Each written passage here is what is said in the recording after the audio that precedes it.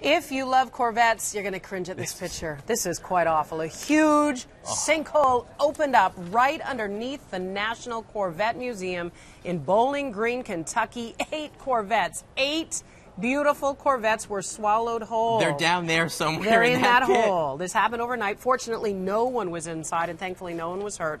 Local media reports that one of the cars was a 1962 model on display. Makes matters worse. In September, they were supposed to be celebrating the 20th anniversary of the museum. That's going to obviously slow down their plans.